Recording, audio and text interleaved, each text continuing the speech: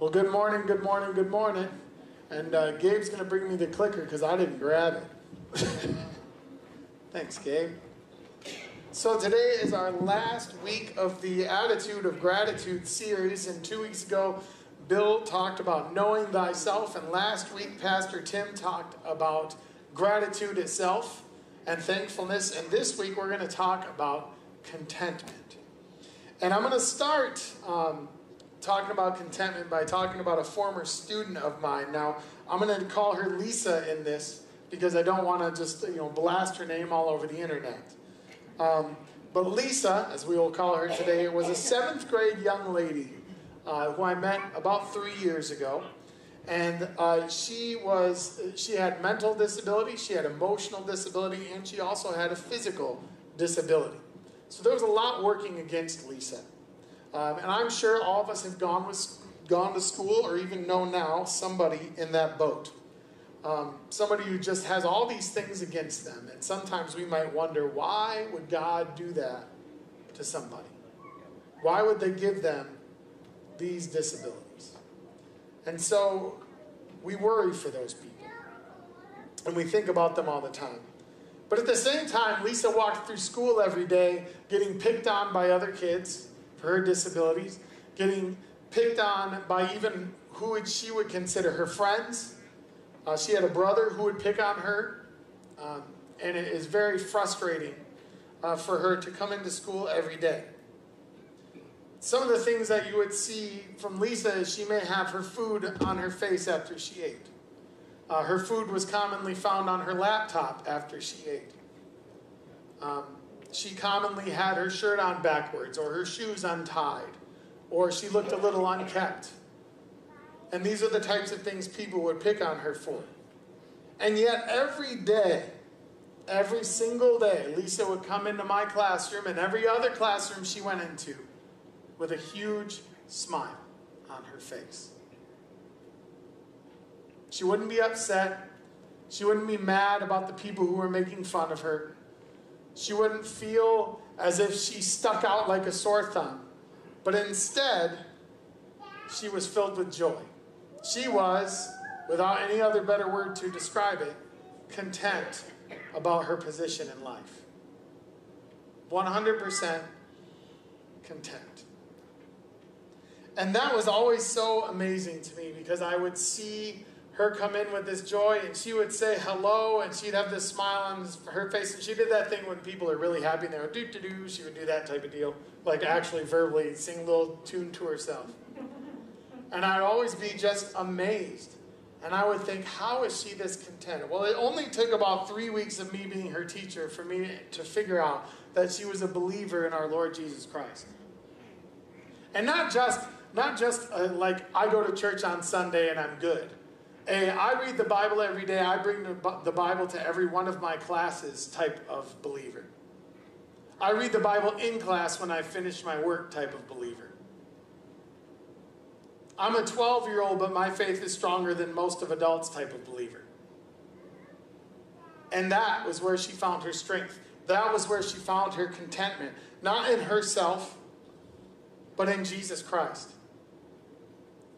And so I'm going to navigate us through a story in the Bible this morning that made me think of contentment. And it was pointed out to me by the Spirit that this was the story I was to go with. And at first I thought to myself, there's no possible way this story can be about contentment. And right now we're working on internet stuff, so we might not be able to see the scripture on the screen, but we're going to be in Daniel 1, 8 through 20. I am going to read that to you. Okay? And it says, well, let me take you up to this point. Nebuchadnezzar had taken Jerusalem, and he asked some eunuchs to grab some young, healthy youth that he could use to serve him. Okay, and this is where we pick up. Daniel and his friends were some of those youth. And it says, but Daniel resolved that he would not defile himself with the king's food or with the wine that he drank. Therefore he asked the chief of the eunuchs to allow him not to defile himself. And God gave Daniel favor and compassion in the sight of the chief of the eunuchs. And the chief of the eunuchs said to Daniel, I fear my lord the king, who has assigned your food and drink. For why should he see that you were in worse condition than the youths who are of your own age. So you would endanger my head with the king. Then Daniel said to the steward, whom the chief of the eunuchs had assigned over Daniel, Hananiah, Mishael, and Azariah, test your servants for 10 days. Let us be given vegetables to eat and water to drink. Then let our appearance and the appearance of the youths who eat the king's food be observed by you, and deal with your servants according to what you see. So he listened to them and in this matter and tested them 10 days. At the end of 10 days, it was seen that they were better in appearance and fatter in flesh than all the youths who ate the king's food. So the steward took away their food and the wine they were to drink and gave them vegetables. Yay, vegetables. As for these 4 youths, God gave them learning and skill in all literature and wisdom, and Daniel had an understanding in all visions and dreams. At the end of the time, when the king had commanded that they should be brought in, the chief of the eunuchs brought them in before Nebuchadnezzar. And the king spoke with them, and among all of them none was found like Daniel, Hananiah, Mishael, and Azariah. Therefore they stood before the king, and in every matter of wisdom and understanding about which the king inquired of them, he found them 10 times better than all the magicians and enchanters that were in all his kingdom. So Daniel had a choice to make. Take what man has to offer, that would be what the king had to offer, and be content with that, or choose what God has called him to do and be content with that. And I think all of us face that decision every single day. Are we content with what God has called us to do, or are we taking what the earth gives us and wanting more and more and more? Was it easier for Daniel to say, hey, I only want vegetables and water? Well, of course not. He chose vegetables and water over the king's food and wine. Did he do what most people would do? Probably not. But was he content with his decision? Was he content in his trust and his faith and his obedience? Yes. Did God reward him? Yes. Contentment is much more than just being thankful. It goes much deeper than that. Contentment is about faith and trust and love and hope and patience in the one who has given you something. So I looked up the word contentment. Okay, and I broke it down, and I was worried about getting it mixed up, content, with the word content. But I found out they're almost exactly the same thing. So con, the first 3 letters of content, means together. Okay, so you think of the word connect. All right, tent means to hold things. All right, so it literally means, content means to hold it together, or hold together. It means to stay strong. It means to keep your feet in the same place and not panic. That means to be content. I think of the term, hold it together, man. Okay? And I don't know what, that's probably from like 3 or 4 movies. I don't know exactly what movies it's from, but I've heard it before. And my dad may have said it to me before. And like you visualize somebody grabbing somebody's shoulders and shaking them. Hold it together, man. Okay? I can cycle through these real quick. There it is. Hold it together, man. Remain calm and remain content. So when you think of the word content, I want you to think of hold it together, man. And if you can imagine next time you're freaking out because something in your life is going crazy, I want you to imagine Jesus grabbing your shoulders and shaking you and going, hold it together, man. It's kind of like, okay, fine. If Jesus is doing that, I better do it. Okay? The next question is, in what do you find your contentment? What do you run to? When you're having one of those days where you can't seem to get what you need, and you're in that, like, you have that feeling in your stomach like, gosh, I'm just not settled. What do you run to when you need something? What do you fall back on? What's your go-to? We have to think about that. And the question is, will you be a Daniel? Will you fall back on God's creation or man's temptation? Because God's creation is something that is permanent. His purpose for us is permanent. But man's temptation is temporary. I mean, the word temp is right at the beginning of temptation. Temporary. You can't get contentment from that. You can get it for just a moment, but it's fleeting. Daniel does some things that I found that were interesting. First of all, Daniel does what's not necessary. We have to do what is not necessary. Extra prayer, extra time in Scripture, extra time alone with God. From a worldly standpoint, none of that is necessary. Counsel with a Christian friend, discipling people, none of those things from a worldly standpoint are necessary. And now we've gotten to a point where some people read Scripture and make those things not necessary and try to use Scripture falsely to prove that those are not necessary. All I need is to say yes to Jesus and I'm good. The rest of that is not necessary. They read one verse, take it out of context, and deem everything else not necessary. We have entire denominations that are based off not necessary. We need to be careful of this, my friends.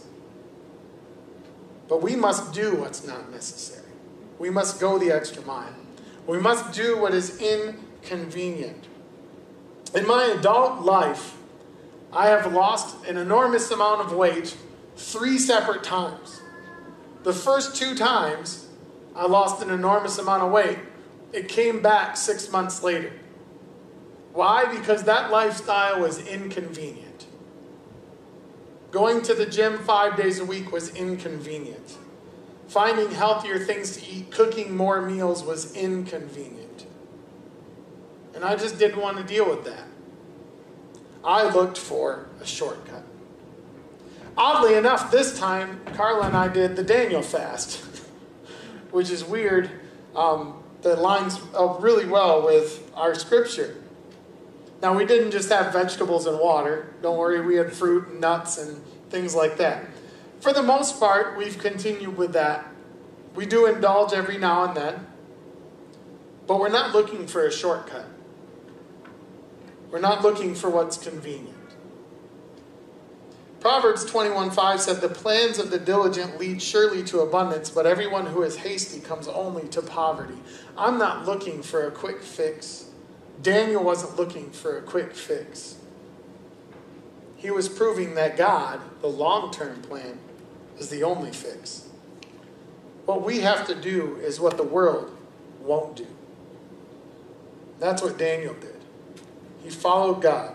He simply followed God. Nothing fancy, nothing extravagant. In fact, it was less fancy and less extravagant. It was vegetables and water. I've learned that following Jesus isn't simple unless you simply follow Jesus. You read those red letters, you follow what they say, you read his sermons, you read his parables. That's simple. He gives us simple instructions. You can even boil them down to the commandment and the commission if you want to. But there's more to the Christian life than just reading Scripture. And I want to talk about the meaning of simplicity. You see, simplicity is a spiritual discipline. And I did quite a bit of study on the spiritual discipline of simplicity last year. And before I started studying that, I had some ideas of what simplicity meant when I just read about it like kind of passingly. I thought this was simplicity. Horse and carriage, no electricity, rustic living, Amish lifestyle, no mustache, just beard. I thought that was simplicity. Maybe I thought simplicity looked like this. Halish Keller Halls. You may have seen him up here at worship today. He cut his beard a little shorter. Okay, or maybe even if you go back far enough, simplicity looked like this. Caveman, Gabe man. Gosh, I hope simplicity didn't look like that. All right. But I want to encourage you to read this book if you haven't. This book is by Richard J. Foster. It's called Celebration of Discipline, The Path to Spiritual Growth. This book clued me in on how to walk like Jesus every single day.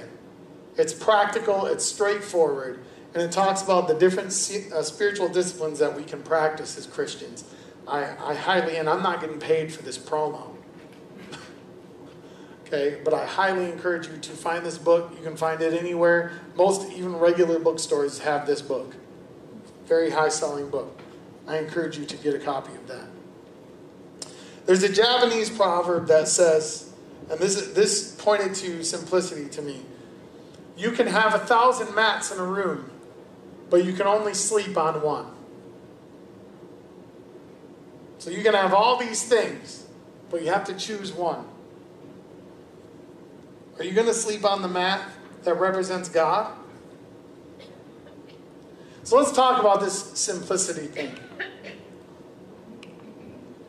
Simplicity, like I said, doesn't mean carriages or no electricity. Not that there's not merit to these things. Not that they can't help with simplicity. But that's not what it means. Simplicity simply means putting God first in everything you do. Everything you do, putting God first. Looking at everything through a God filter. That's what simplicity means. Why is that, Daniel? Because that's exactly what he did. He said, okay, if I make this decision, it needs to be about God. Have I been led to this decision? Has God told me to follow through with this? Have I prayed about this? So instead of just inserting his own opinion, he makes sure he's looking through God's eyes. Even David, even King David, it says in Psalm 23:1, famous verse, the Lord is my shepherd, I shall not want. Let's put that together. Since the Lord is my shepherd, I shall not want anything else but him. And only through him can I get what I truly desire. Can I truly be content? Matthew 6:33. But seek first the kingdom of God and his righteousness. Seek first. Not seek second or third or after you get something else done. Seek first the kingdom of God and his righteousness, and all these things will be added to you. This is the beginning of the road to contentment. To true content is to put God first in everything and see it simply. I was given a slide to make when I was taking the journey to talk about contentment. And it sounded weird to me, anticipating contentment. I had no idea what that meant. I couldn't figure it out. And so I really sat and thought about that for quite a while. And I thought about simplicity and how it leads to contentment. But then I thought about all the times where I was in a storm, where there were things going on I didn't understand, where there were conversations I had to have that were tearing me apart inside, where things in my life had fallen apart. My mom got COVID. Our town got ripped apart by a storm. Our lead pastor is going away. All these things are happening. How can I find contentment in that? But it's not just about finding contentment. It's about having contentment and trust in what God's going to do next.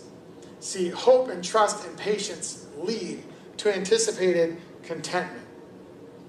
What is God's purpose for me in this trial I'm going through right now? This tension that's in my life right now has to have a godly purpose. And if I'm seeking God first, I believe that. And I trust that he's going to take me somewhere great. So I'm content, not with my situation, but with the fact that God is doing something with my situation. Do you believe this? Because if you believe this, you are anticipating contentment. That he has a hope and a future for us, a purpose for our lives. Anticipate that he's going to take us there and be ready for that. Not ready for the fall, but if you believe in Jesus Christ, ready for you to rise up through him.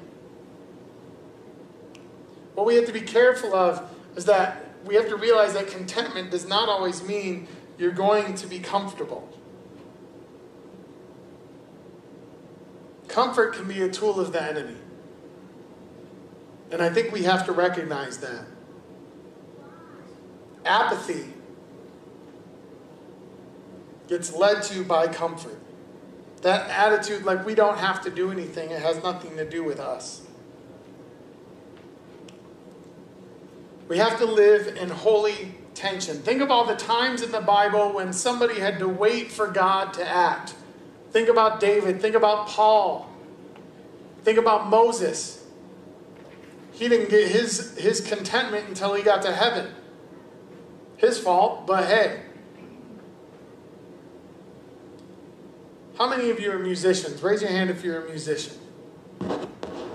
So some of you who are musicians, who have been musicians, and even those of you who are not musicians, if you listen to music, you know what this is. Near the end of a song, they play a note or a chord, and it just sits. And it's like you're waiting for it to go somewhere else. You can't wait for it to get there. And then finally, it resolves. Okay, that's called resolving in music, a resolution. And you're like, ah. The question is, can you be content before it does that? Because you trust that God will resolve it. That's the holy tension we need to live in. When we put him first, he will resolve that tension, and we can be content knowing that he's going to do that. When we seek him first, when we live in simplicity, we can live in contentment. Priscilla Schreier has a quote, "Commit to doing what is right in front of you now with faithful simplicity, confident that this is the pace of God's will for your life today. Trust him for tomorrow. Listen to him for today in obedience. Seek him first." I was watching a sermon on contentment. Yeah, pastors do that, and we steal stuff from other pastors. This is what happens. I watched quite a few this week and listened to quite a few. And I didn't have this slide. I wanted this to be a nice positive message about being content with God's call for you. But I was given a warning. There are some things in this life, in our Christian walk, that we cannot be content with. And we have to be careful, because there are some things that may seem good that are getting us stuck in the mud. Let me tell you right now that being saved is not enough. And that's going to sound weird. But there's a lot of people who say, I've accepted Jesus into my heart, I'm done. I'll just come to church every Sunday, good to go. Paul Washer, pastor at a church in Arizona, says, "How many believe they are going to heaven not because they trust in Christ, but because they trust in the sincerity of a decision they made a long time ago?" Is that decision all you have to lay your Christian hat on? Do you serve? No. Do you read your Bible Monday through Saturday? No. Do you read your Bible after 11:30 a.m. on Sunday? No. Do you disciple others? No. Do you talk about your faith? No. Do you talk to anybody? No. But I accepted Christ when I was 19. How many people believe that's all? That's all there is. Oops. Sunday is not enough. How many people come to church on Sunday to feel closer to Jesus because they know they felt closer to Satan Monday through Saturday? Some of us in this room may be able to raise our hands. Just coming to church on Sunday is not enough. And nowhere in the Bible does it say, if you go to church on Sunday, you're going to heaven. That's not scriptural. That's not truth. Enjoying your own faith is not enough. Boy, it'd be great if it was, if you could just say, hey, I'm saved. These other people, that's on them. We get so caught up in our own personal salvation that we forget that the Great Commission tells us to go baptize others and teach others in His name. What about your neighbor who doesn't know Christ? What about your kids who don't know Christ? What about your parents who don't know Christ? Your cousins, your neighbors, your brothers, the strangers on the street that don't know Jesus? It's not enough.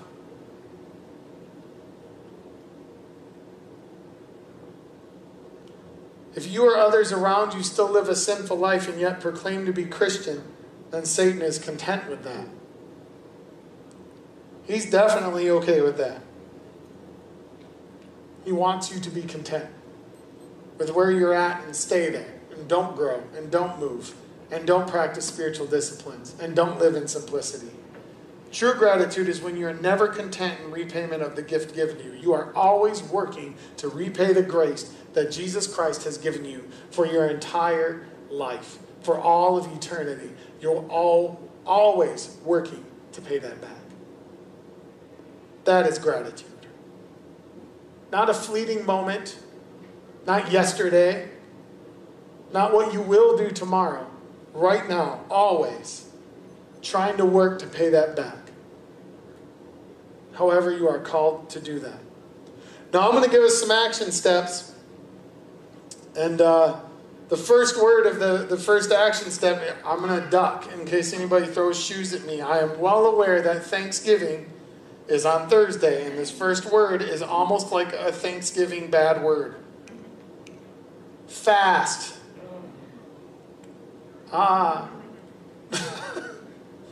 Fast from something earthly and unhealthy between now and Christmas. That doesn't have to be food. If it is, good for you. If it's turkey, that's awesome. Save a bird. But what I mean is this, is there's something that is separating you from the simplicity of Jesus Christ. Is there something that is pushing Jesus out of the way? Maybe you're reading your scripture and like, well, I'm going to hurry up and get my devotion done today because I want to do this.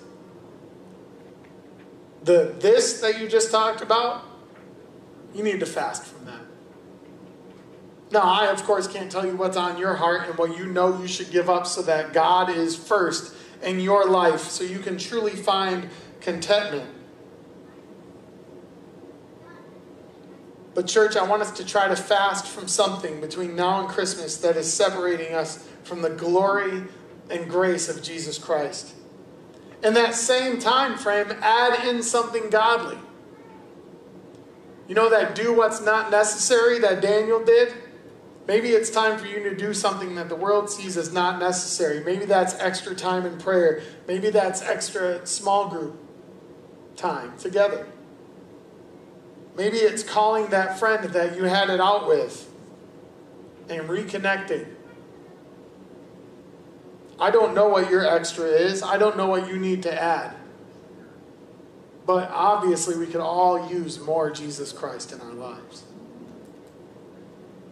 And that is how we get to be content with more Jesus Christ and emptying out ourselves to Him. We're going to do a special prayer this morning because there are some children around this world who are going to find some contentment in the simplest things that are sent to them by Operation Christmas Child. These are simple things. There's no cell phone. There's no tablet. There's probably no Wi-Fi. And yet when they open this box, they're going to have tears in their eyes and smiles on their faces, and they're going to give the credit to Jesus Christ. And that is special. That is contentment. And so I'm going to pray over this box and pray for us. And then we're going to move into announcements with Pastor Bill. Heavenly Father, we thank you so much for the time today. We thank you for everything you've done for us. Lord, we have this tendency to put ourselves before everybody else and anything else. Daniel didn't do that. He put you first. He put himself aside, and it got him victory. So Lord, we ask that as children around the world receive these gifts from people who have packed them, as we receive your gifts that have been packed for us, that we embody you, that everything we do goes through you, that we see you first. Lord, I pray that the children that receive these boxes see your Spirit through these gifts. And through these material things, you work on their hearts. Through the word that is contained in these boxes, they're able to learn about you. And that your word spreads throughout this world and sweeps this planet with love. Thank you, Lord, for this time together this morning. And we just pray that you bless our week this week and help us have a safe and happy Thanksgiving, remembering to be gracious to others, be filled with gratitude for what you've done for us. In your name we pray. Amen.